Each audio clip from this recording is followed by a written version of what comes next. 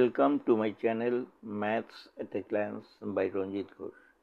এখন আলোচনা করতে চলেছি আমরা আইসে এসি কোর্সের class 10-এর ratio and প্রপোর্শনের ratio part সম্পর্কে। অলরেডি আমরা রেশিও পার্টের প্রিভিয়াস একটা এক্সাম্পলের রেশিও কাকে বলে সেটা কতগুলো রুলস আমরা পড়ে ফেলেছি, জেনে ফেলেছি। সেগুলো প্রিভিয়াস ভিডিওতে যারা পাও নাই এখনও দেখে নেবে। আজকে আমরা কম্পেয়ার অফ রেশিও সম্পর্কে আলোচনা করব এবং দু একটা এক্সাম্পলও আলোচনা করব।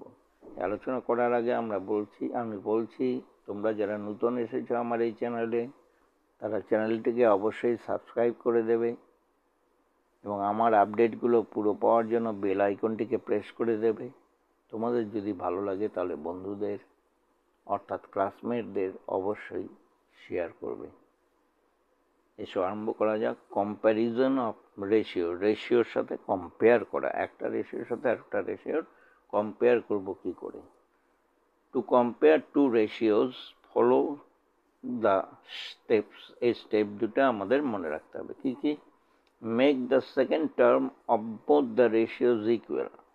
দুইটা রেশিওরই সেকেন্ড টার্ম মানে দুইটা রেশিওরই নিচের ডেনোমিনেটরে যে দুটা থাকবে সেই দুটার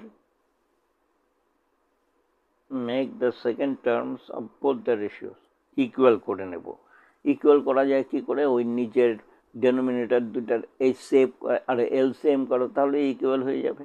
ধরো একটা নিচে 5 আছে, একটা নিচে 7 আছে, তাহলে 5 আর 7-এর এলসিএম সরাসরি করা যায় না, তখন মাল্টিপ্লাই 5 7 যা 35।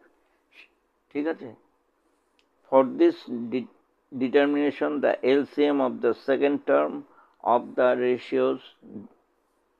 For this, determine the LCM of the second terms of the ratios. Second term বলতে নিচে যেটা থাকে, তাই না? ডেনোমিনেটরগুলো রেশিও এলসিএম করব। তারপরে কি করব? Divide the LCM by the second term of each ratio. তারপরে প্রথমটা যে এলসিএমটা আমরা পাবো সেই এলসিএমটাকে প্রথমটার সেকেন্ড টার্ম দিয়ে ডিভাইড করব এবং দ্বিতীয় এলসিএমকে দ্বিতীয়টার সেকেন্ড টার্ম দিয়েও ডিভাইড করব। করে যে রেজাল্ট পাবো সেটাই বলছে multiplying the numerator and the denominator of each ratio by the কোশিয়েন্ট। যে রেজাল্টটা পাবো, কোশিয়েন্ট যে দুটা পাবো সেই দুটো দিয়ে প্রথমটি দিয়ে মাল্টিপ্লাই করব, দ্বিতীয়টাকে দ্বিতীয়টা দিয়ে মাল্টিপ্লাই করব উপরে এবং নিচে। তারপরে compare the first term নিউমারেটরস of the two ratios. তারপরে দুইটা রেশিওর নিচের তো দুইটারই সমান, এলসিএম করে নিয়েছি, দুইটারই সমান, তাহলে উপরের দুইটার নিউমারেটর দুইটার কম্পেয়ার করব, তাহলেই আমরা কম্পেয়ার করতে পারবো কোনটা বড় কোনটা ছোট, তাই না?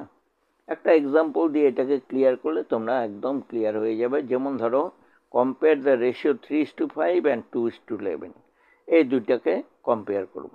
তো এখানে সেকেন্ড টার্ম কত? 5, এটা সেকেন্ড টার্ম কত? 11। তার মানে এটা নিচে আছে 3:5 মানে কি 3/5 আর 2/11। তার নিচে 5 আর 11 আছে, 5 আর 11-এর এলসিএম করো। LCM of the second term that is 5 and 11 কত হয়? 55। তারপরে কি বলছে? এই এলসিএম যেটা হলো সেটাকে ডিভাইড করব কত দিয়ে? প্রথমটার সেকেন্ড টার্ম দিয়ে। তাহলে 55কে ডিভাইড করলে 5 দিয়ে কত হবে? 11। আর পরেরটাকেও 55কে ডিভাইড করব 11 দিয়ে, তাহলে পাবো 5। উল্টোটা পাচ্ছি, যে কারণ 5 আর 11-এর তো 55 হয়েছে, তাই না? এখন কি করব? এই যে কোশিয়েন্ট দুইটা পেয়েছি, একটা প্রথমটায় 11, পরেরটায় 5। প্রথমটা 11 পেয়েছি, তাহলে প্রথম রেশিওটাকে 3:5কে লিখলাম 3/5। তাকে যে প্রথম কোশিয়েন্ট পেয়েছি সেটা দিয়ে মাল্টিপ্লাই করো, 33/55 হলো, 33:55। ক্লিয়ার? অলসো 2:11, 2/11। এখন 11 দিয়ে 55কে ডিভাইড করে কত? 5 পেয়েছিলাম, তাহলে 5 দিয়ে উপরে নিচে মাল্টিপ্লাই করো। অর্থাৎ আমাদের টার্গেট থাকবে ডেনোমিনেটরকে সমান করা। তাহলে 2/5 10 আর নিচে 5 × 11 55। তাহলে 10 এখানে হলো 55 পার্টের 10 পার্ট, আর এখানে 55 পার্টের 33 পার্ট। তাহলে 10:55 আর এটা 33:55। ডেনোমিনেটর তো দুটোই সমান। তাহলে এখন নিউমারেটরের ভিতরে দেখি কে ছোট কে বড়। 33 বড়, তাহলে সিন্স 33 গ্রেটার দ্যান 10, এটা যেহেতু বড়, তাহলে এটা কোথা থেকে এসেছে? 3:5 থেকে। তাহলে 3:5 ইজ গ্রেটার দ্যান 10। 10 কোথা থেকে এসেছে? এটা থেকে 2:11। তাহলে এইভাবে আমরা কম্পেয়ার করতে পারি যে 3:5 গ্রেটার দ্যান 2:11, অথবা লিখতে 10:55 বা 2:11 লেস দ্যান 3:5, তাও লিখতে পারি। কম্পেয়ার করা, তো কম্পেয়ার বড় থেকে ছোট না ছোট থেকে বড়, সেটা যদি মেনশন করা থাকে সেটাই লিখবো, নচেত বড়টা আগে লিখবো, ছোটটা পরে লিখবো। ঠিক আছে? তাহলে কি করলাম আমরা এখানে? জাস্ট ডেনোমিনেটরগুলো এলসিএম করব, করে দুইটাকে ডেনোমিনেটর সেম বানাবো। 3/5 এলসিএম হচ্ছে 55, 3/5 ডেনোমিনেটর 5কে বানাতে হবে 55, 11 দিয়ে গুণ করি, তাহলে উপরেও করে দিলাম, সেম থাকলো। 3 × 11 33/55, তার মানে 33:55। একইভাবে 2:11, 2/11, 11কে আমাদের বানাতে হবে 55, 11কে 5 দিয়ে গুণ করলে 55 হয়, তাহলে উপরেও 5 দিয়ে মাল্টিপ্লাই করলাম। 2 × 5 10/35, তার মানে 10:55। এখন ডেনোমিনেটর দুইটাই তো 55 সমান, তাহলে উপরে এই দুইটা 33 আর 10, এই দুইটার ভিতরে বড় কোনটা? 33। যেহেতু 33 গ্রেটার দ্যান 10, তার মানে 33টা এসেছে 3:5, তাহলে 3:5 গ্রেটার দ্যান 2:11। ক্লিয়ার? ক্লিয়ার তো এটা? তাহলে নেক্সট আসো, two divide A numerator into 2 parts in a given ratio.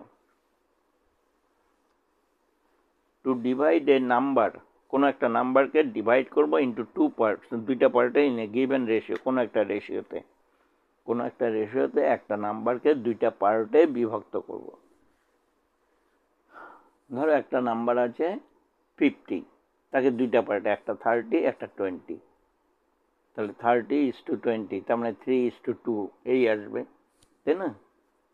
তাহলে কি করে করব, তার জন্য প্রথমে ফর্মুলাটা কি করে আসে সেটা দেখে নিই। Let the number B P, ধরি 50 যেটা ধরেছিলাম সেটা পি ধরলাম। It is two B divide into 2 parts, একটা পার্টকে ধরি এম, একটা ধরি এন, m:n। ঠিক আছে? Let the 2 parts R A and B, আবার রেশিওটা হলো আমার m:n, আর পার্ট দুটাকে ধরলাম একটা এ একটা বি।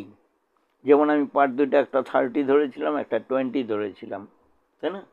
তাদের রেশিও হয়েছিল কত? 3:2, তার মানে m:n হচ্ছে সেই রেশিওটা, আর এ আর বি হচ্ছে দুইটা পার্ট। এ আর বি যদি দুইটা পার্ট হয়, 30 আর 20, এই দুইটা মিলে কত হবে? 50 হবে। তাহলে এ প্লাস বি হবে পি, পি হচ্ছে টোটাল নাম্বারটা। তাহলে এ একটা পার্ট, বি একটা পার্ট, দুইটা যোগ করে কত হবে? পি পার্টের সমান। ক্লিয়ার? তাহলে এ by B equal to m/n, একই কথা। এটা সে লাগবে না তো, কারণ m/n তো আমরা আগেই লিখে নিয়েছি, তাই না? এটা লাগবে না। তাহলে এ বাই বি, এটা কাটাকাটি করলে আমরা কি পাবো? m/n। এ বাই বি মানে কি? 30/20, 0 0 কেটে গেল, 3/2, 3/2 ছিল এখানে, তাই না? ফ্রম 2, এটার থেকে, এটার নাম দিলাম 2, এটা হচ্ছে a প্লাস বি, পি হচ্ছে 1। এ বাই এম, এ বাই এই এমটাকে এখানে নিয়ে আসলাম, বিটাকে এখানে নিয়ে গেলাম ট্রান্সফরমেশন প্রসেসে। B by N equal to কে ধরে নিলাম। তাহলে এ ইকুয়াল টু কত হবে? M K, R B equal to হবে এন কে। এ হবে এম কে, বি হবে এন কে। ক্লিয়ার? এখন এই ভ্যালুটা, এর ভ্যালু এম কে আর বির ভ্যালু এন কে, এটা 1 নম্বরে বসায় দাও। তাহলে আমরা কি পাবো? এ প্লাস বি পি, তার মানে এর জায়গায় কি লিখবো? এম কে, প্লাস বির জায়গায় লিখবো N K equal to P. তাহলে M k plus N K equal to P হলো।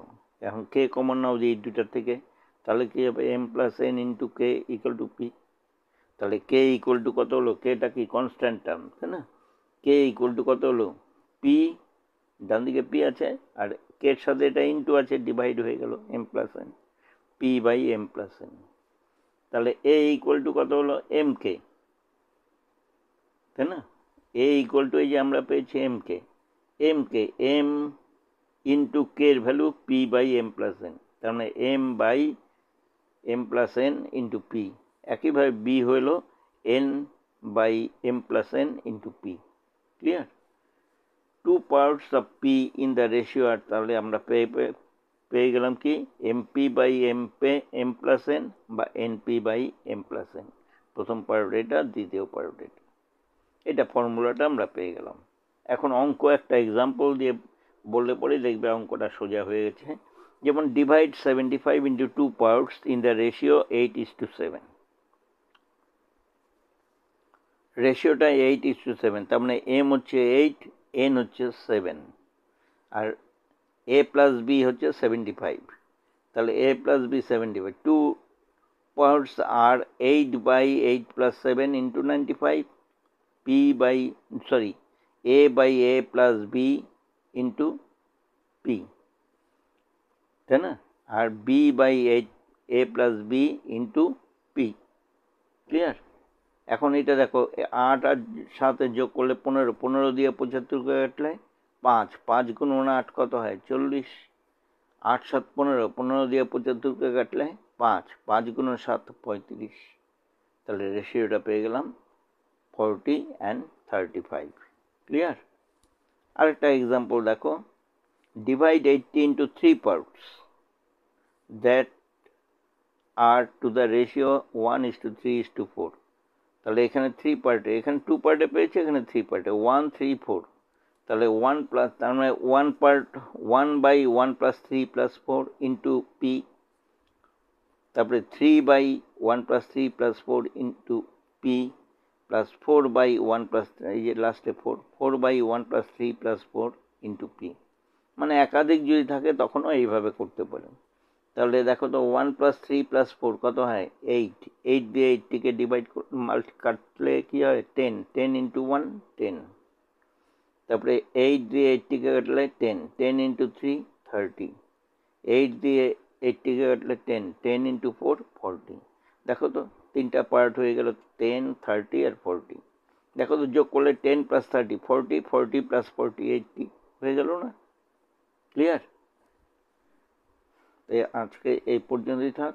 নেক্সট ভিডিওতে আমরা কিছু প্রবলেম সলভ করব প্রপোর্শনের উপরে। সকলে ভালো থেকো, সুস্থ থেকো। Thank you.